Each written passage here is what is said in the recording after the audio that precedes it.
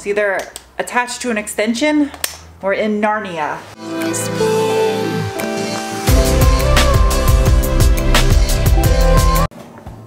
Hello. Hi. I'm Sarah, the most awkward car girl on YouTube. Anyway, for those of you that are new to my channel, there's a link up above that'll get you caught up on today's project. The last video you saw on the MR2, I wet sanded the front bumper and I also cut out the openings for the factory fog lights. Now I do have a front lip on order. Hopefully it should be here towards the end of the week. And at that point in time, I'll put that on, and I'm still trying to get a set of fog light brackets so I can mount the fog lights. For those of you that know I was at SEMA last week, I said when I got back I was going to get straight to work. My butt has to get back to work. And last night I did exactly just that.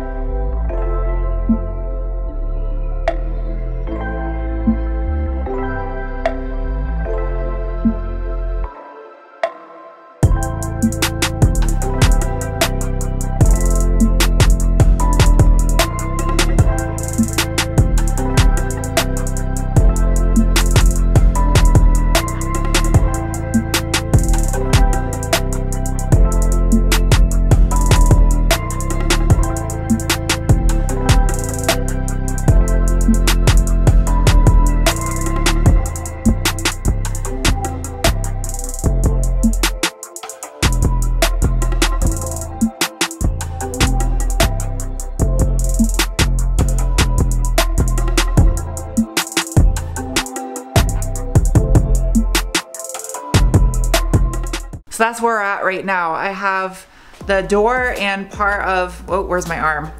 There it is. I have part of the rear quarter panel wet sanded. Now I ran into a couple issues so far that I found. You can see right here there's a few fish eyes as well as some chips in this clear coat. So what I need to do is I need to get some more clear to fill in these areas so I can wet sand over, since the base coat's still there, it's just the clear that's missing.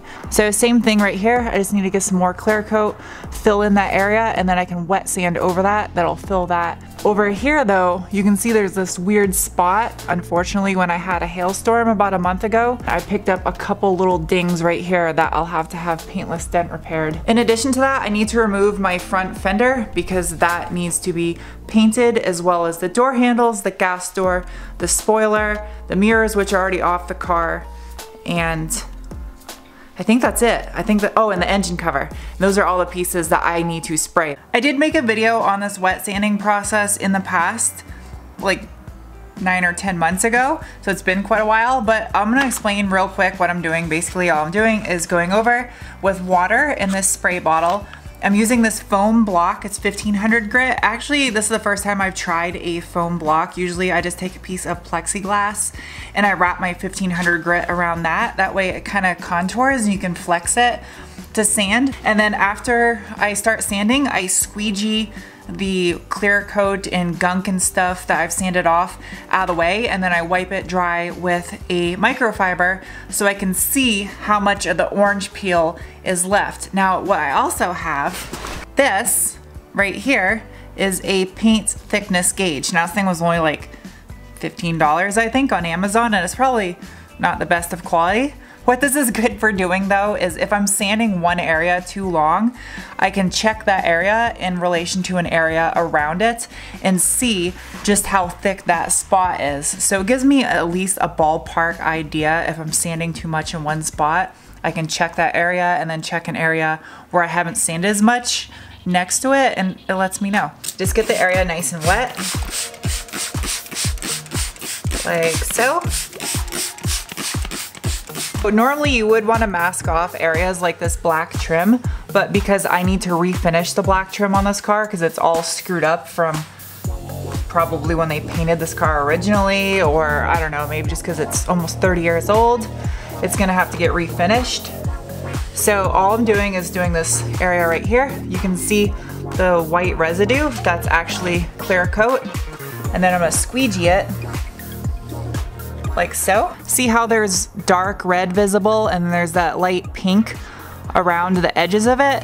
Well, that dark red you see is the low spots in the clear coat, or the orange peel, hence it kind of looks like the peel of an orange. So I'm trying to just get it all uniform, like up here, but you don't want to go too far and wear away too much of the clear coat. So I just go until it's uniform looking and then I stop right there. All in all, this is like a great car for me to practice on because it was a $2,500 car, and even though I do care quite a bit about the end result of this car, if I screw up during this process, it's no big deal because I am going to be taking some panels down to a paint booth. So if I really screw up, and which I hope I don't, I could always just repaint the car.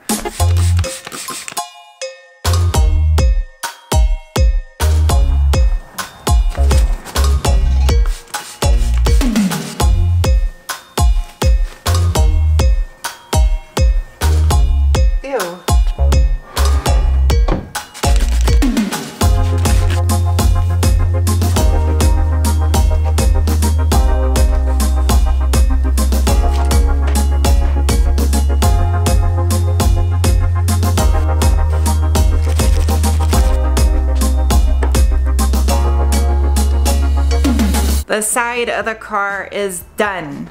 And if you're wondering why I'm wearing these glasses, they're blue blockers. They're supposed to stop blue light from getting into your eyes.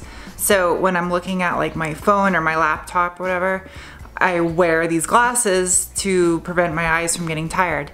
So I'm wearing them out here because there's absolutely no reason why I'm wearing them out here. I like wearing them because they're cute. Is that good enough of a reason? It is now almost 4 o'clock. So to say this is a time-consuming process is an understatement. Yeah, just bear with me. We're gonna get this paint work knocked out on Mr. Dose, and then once it's looking pretty, we can work on other things. So what I need to do now while I still have the car facing this direction is take off this fender and the door handle, because I'm gonna need to take those off for paint. So let's get cracking. Why did I say cracking? I say some really cringe-worthy stuff sometimes.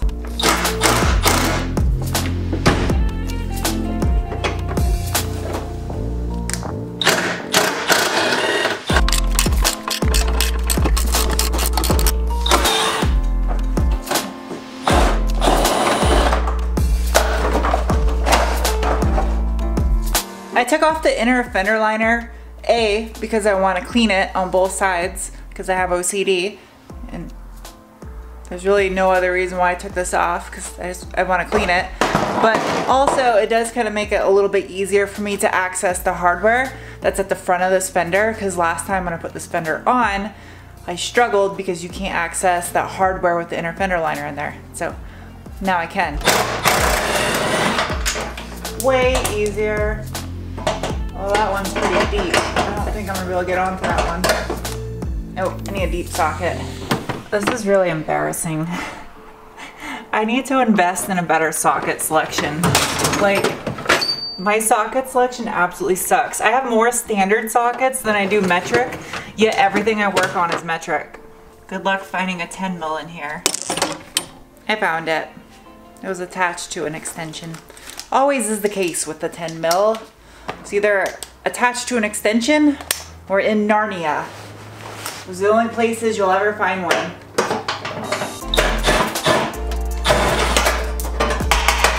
There we go.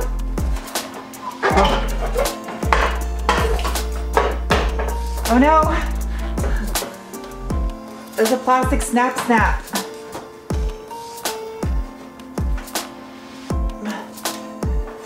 Oh gosh. No! There we go. Good thing I got those new struts, and I got some new strut mounts too, so that's good. Hashtag healthy. So time to sand the hood. This is probably gonna take me like an hour, hour and a half, since it's the largest panel in the car. Not gonna do the headlight covers though, because I'm gonna need one of those as a reference to color match the wing and the front fender I just removed, and the door handles and the mirrors and the gas door, which I need to remove still. Squeeze under. Why are you in your multicams? Because they haven't come in the mail yet. Are you serious? Yeah, I called them. They're like, it'll ship on the 12th.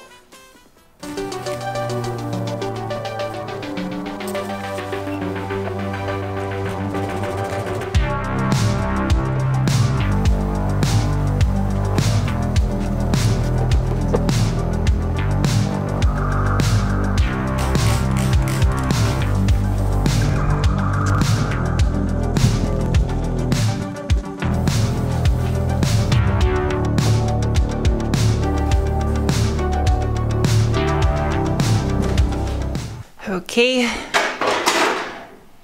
So, these are all the pieces that I need to paint. I got the fender, the engine cover side blades, the engine cover, my 2 power mirrors, and then last, I need to remove my door handles, my gas door, and my wing. So yeah, I know it doesn't look like much progress, but this is a lot of progress.